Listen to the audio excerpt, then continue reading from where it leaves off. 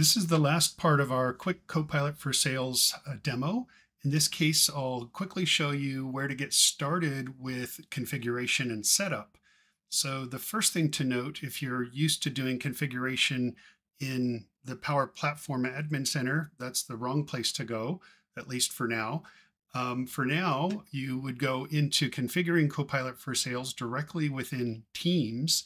And the thing to note is that you do need to have a Teams administrator account. And so I'm logged in as an admin account right now.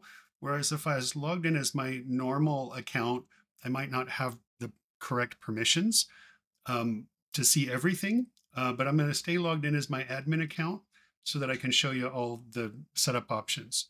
So the first one is just basically allowing you to turn it on and to specify if it's available for the entire organization or particular security groups. The next one is talking about collaboration spaces between Outlook and Teams, along with Planner. So that's also turned on. Then the last one is basically giving permissions to to show meetings and AI-generated sentiment and summaries for participants and new preview features. So those are all just kind of basic things you can turn on or turn off. But the real important stuff is these last two. This one allowing us to save attachments or not. Like if your database is getting bloated and people are saving too many attachments, you might want to turn that off. However, I know attachments for many organizations are the lifeblood of how you do work, so you might need to have it turned on. So that's one thing, and that applies to emails or meetings or both. And then at the bottom, this is talking about AI meeting notes that can be put into Teams for appointments or a specified object. The real important thing comes down under the forms configuration, and this is where you can add additional record types. So for example, if you wanted to add the ability to interact with cases, or say you're doing something with projects, if you have project operations or opportunities, you could add additional record types that you would have visibility to directly from here. So I'm going to go, if I add an incident, some of you might know that's like the case or the trouble ticketing system. I can add that in, and this tells you then which relationship to use when you're adding that. I'm not going to go into explaining the relationships at this moment, but I'm going to just go ahead and say I want to use the customer ID relationship as my key. And then it'll allow you to select a view. I'm going to pick active cases.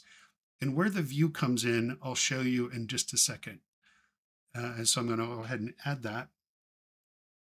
And then it gives you the ability to create records directly from within Copilot. Or to link over to Dynamics, and to be able to edit the record directly in Copilot for Sales. So in the first video I did in this series that showed the Outlook interface, you could see that I could edit a contact record. That was because this was checked for the contact record. And then as far as the view goes, remember when we first started active cases, that sets this up so that you can see these fields come from that view in this order. So if things are out of order or things are out of sorts, you might want to change the view, republish that.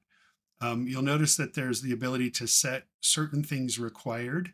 Other times you cannot change, like I can't take these things off because they're all required from the view. I could also, you can see I can't make them required or not from here as well. The other thing I could add is underneath the record, and I don't know if you saw this on my first piece, I'll go back and show it to you. You can set two additional pieces of information that show up underneath the record.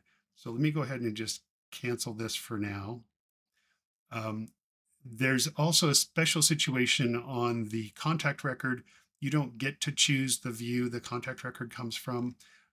For some reason, that was something Microsoft needed to set, but you can come and turn on or turn off things. You can add additional fields here on the contact record, And in this case, you could even sort directly from here. It would be nice if all of the views allowed this, um, but for now it's not. And you can notice here on the contact, I've allowed to create the record inside of Copilot for Sales, add a link, and allow editing directly, keeping that idea that I want to keep my users directly in Outlook. I've added whatever fields I want, and this applies to both standard out-of-the-box fields or custom fields. And then I added underneath the contact record, and I'll show you where in Outlook this shows up, the job title and company name. So now quickly going back over to Outlook, just so that you can see how that shows up. On the first video, I showed Anton here. Let me move my image over. And you can see if I wanted to add Anton, I can add as a contact or a lead. And if I add as a contact, come on, there we go. I can add it directly here as opposed to having to go over into Dynamics. So that was one of the options. In this case, I've added Anton. Let me go back and show you like an existing contact. You can see the technical project manager job title, or like on Robert's here, Director of IT Global. That was that option, those two values that I set, job title and company name, so that you'll have that visibility right here. Also, the other two options where I can copy the link, that was one of the first options, and the second option was open directly in Dynamics. And obviously the third was if I wanted to click on it, I could then directly edit it from within Outlook. So it's quite easy to add some configuration. You can see I've added contacts, accounts, and leads. If I quickly added, say, opportunities or cases or anything else, it would just show up on this list here, allowing me to directly create those objects or records directly from my Outlook experience. So a very, very quick walkthrough of the configuration ability within Copilot for Sales. I hope that was helpful.